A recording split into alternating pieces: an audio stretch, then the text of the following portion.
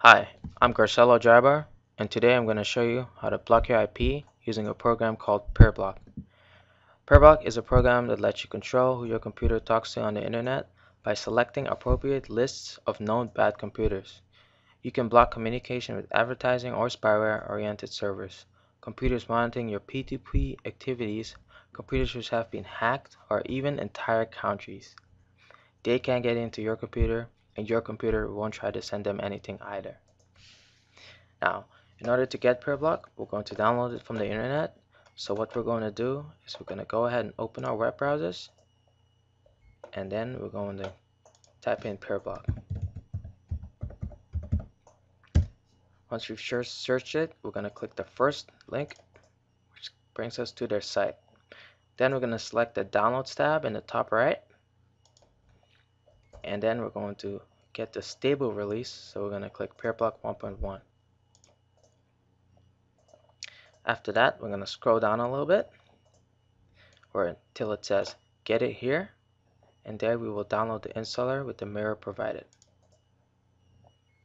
Once the installation is complete, I'm going to go ahead and run it.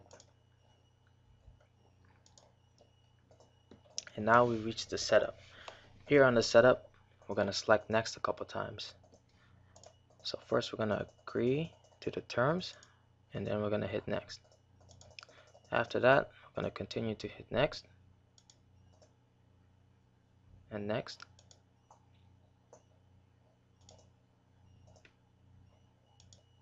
Now that we've reached the install, we're going to select install, and then it's going to install. Now that it's finished, we want to launch the Peerblock after we're done, so we're going to keep that checked and select finish.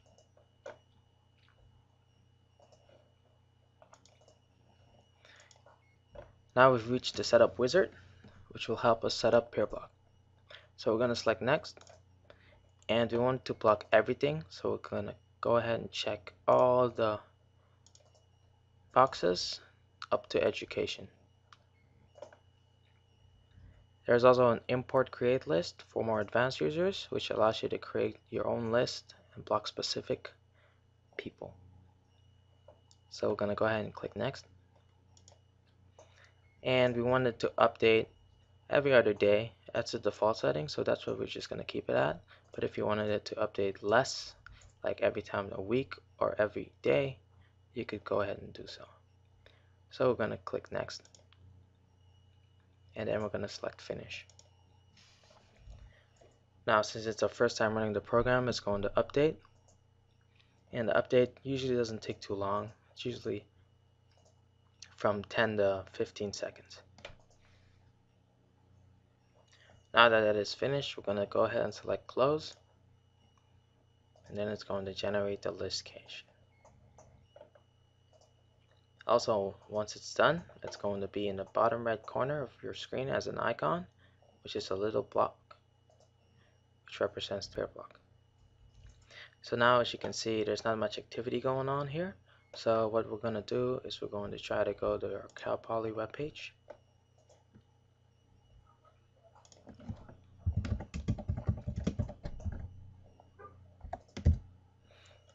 And as you can see, when we click on it, we are unable to access the page. Now, once we go back to Peerblock, it'll show our school right here, and then the action performed is that it was blocked. But we really wouldn't want to get blocked every time we go to a government or a school website. So what we're going to do is we're going to select allow HTTP. This will allow us to surf the web freely without anything being blocked. And as you can see in the bottom right, the icon has turned yellow now, which means HTTP is allowed. So now when we refresh the page, we are at our school's website. But Peerblock is most effectively used when we download torrents. So we're going to download some torrents. A good website is clearbits.com, where we can get free legal songs.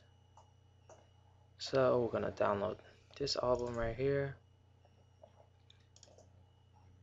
and we'll download another one. Let's say this cool art one.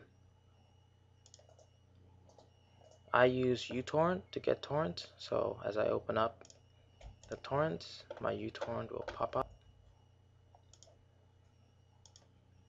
and the downloads will commence. I'll go ahead and minimize the uTorrent. I'll proceed to open up the Peerblock box. And as you can see, activity is already going on. Programs like Trident Media Guard, Global Village Telecom, they're all being blocked. And activity is quite heavy as it is blocking everything. If I, for example, wanted to allow Uninet to go through, I would right click it and either allow it for 15 minutes, an hour, or permanently. And that's how you operate uTorrent and Peerblock. Now, what we've learned today is how to use Peerblock and how to get it from the internet. Peerblock allows you to block connections from incoming computers all over the world. And that's it.